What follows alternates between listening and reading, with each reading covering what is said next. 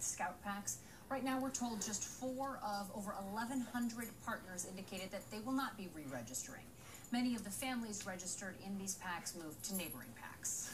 I pledge allegiance to the flag. That meant the start of the school day for most of us growing up. Tonight, one city debates whether they should end the practice at their council meetings. And here in the Twin Cities, many people celebrate the Twin Cities Pride Festival, here where events like this were unanimously banned. Parents call school a life changer.